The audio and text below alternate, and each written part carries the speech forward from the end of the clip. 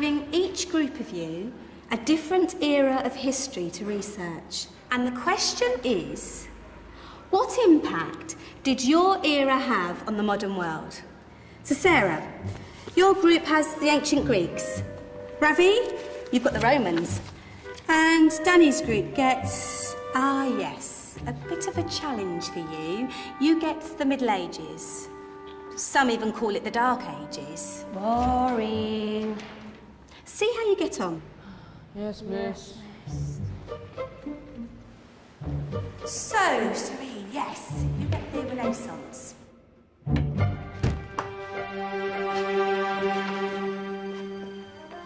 Is that the librarian? I guess so. How are the Dark Ages going to have anything to do with us? Excuse me. Sorry to bother you. What do you want? We need to find out what impact the Dark Ages had on the modern world. Never was a period of history so poorly named. Don't touch. It's priceless. And I suppose someone's been filling your head with the usual nonsense, eh? 1,000 wasted years.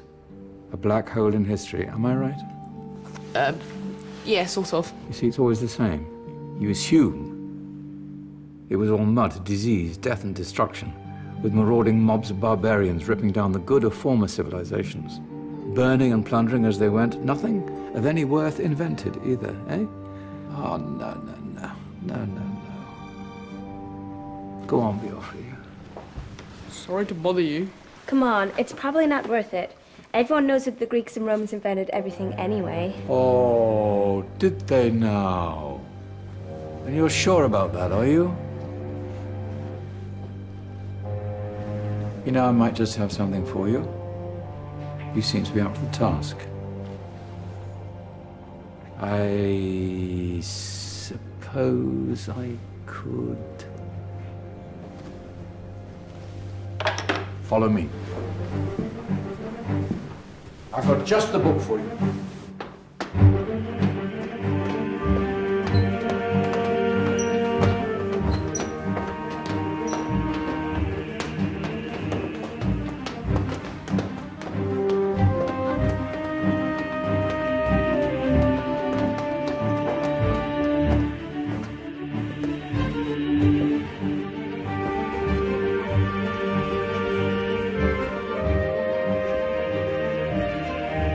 Where are we going? I don't know. Ask him.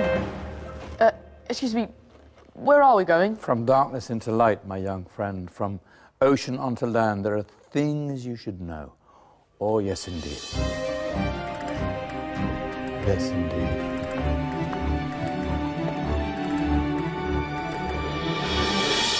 Now, I know I left it round here somewhere.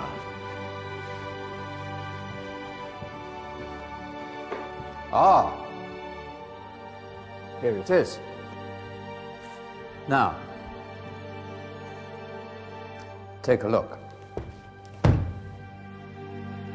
If you dare.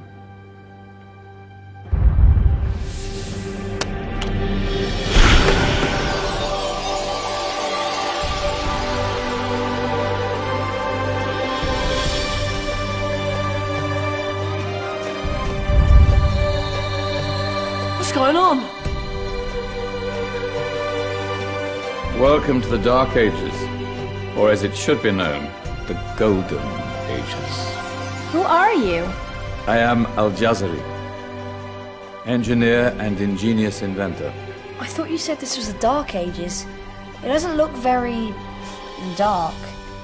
That's because it's all a matter of perspective, my soon-to-be illuminated friend. Of course, there are parts of the world that weren't dark at all, but in a civilization that stretched from Spain to China, the golden rays of discovery and invention shone over everything. What civilization? The Muslim civilization, my young friend. Through scholars and scientists of various faiths, some of the most important discoveries known to man were made at this time. Discoveries that drew on knowledge of the ancients, but have more connections with your modern world than you could possibly ever imagine. Like what? Well, all sorts of things. I've got to get a picture of this. I knew it was a good idea. Who are you? Allow me to introduce Ibn al-Haytham, a great scientist whose ideas led to the invention of the camera. You invented the camera? I laid the foundations for modern cameras by explaining how our eyes work. I found a way of projecting an image onto another surface through a small hole in a dark room, later called camera obscura. Think of all the things that evolved from this discovery. Cameras, cinema, all share the same principle. Cool. Look out below! Who's that? That's my good friend, Abbas ibn Farnas, who gazed up to the heavens, passionate in his belief that man could fly. Whoa. Indeed, he dared to dream about flying 1,000 years before the Wright brothers. Do you know you all take your jet-setting holidays for granted, so it only seems fair to remember Abbas ibn Farnas? Stand by. I'm ready for takeoff.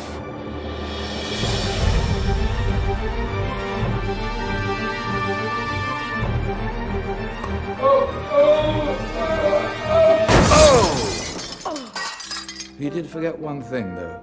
A tail, useful for landing. Ah, my back. Is there a doctor in the house?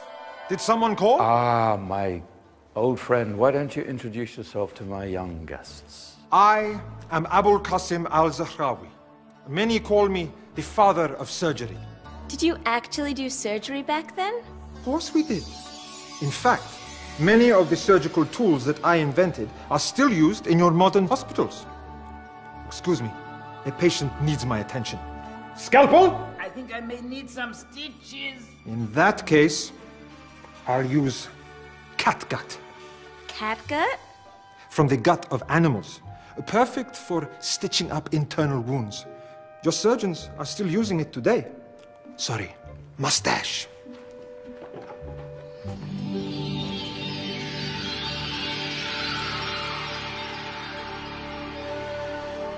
Who's she?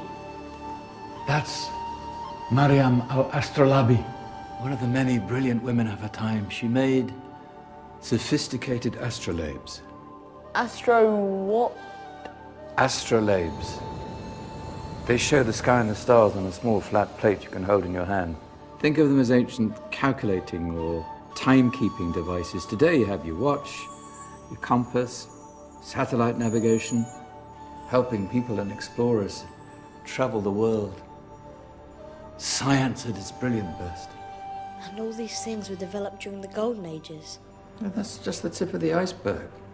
There were thousands of other inventions covering all areas of life, and in the years that followed, their influence spread across the whole of medieval Europe. So you see, it wasn't so dark after all. What about you? Me? What did you invent?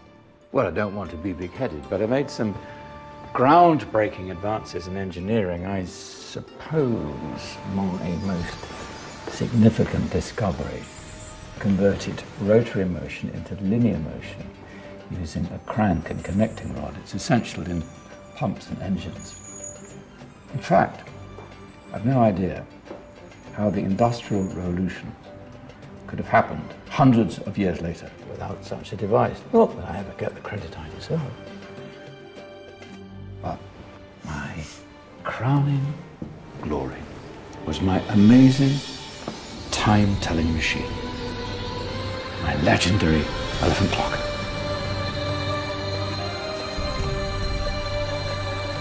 It's a clock. Yes. Dozens of components collected from different cultures around the world. Indian, Greek, Arabian, Egyptian, Chinese.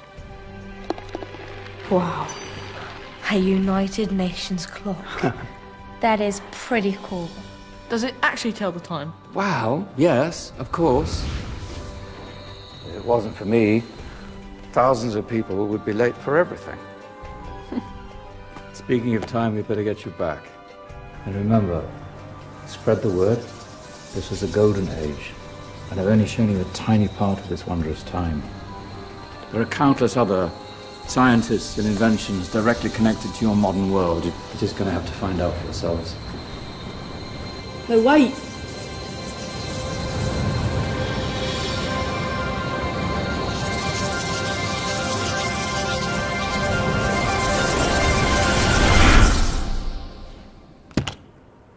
Whoa. Did you? Yeah. That wasn't quite so boring. Come on, we're gonna be late.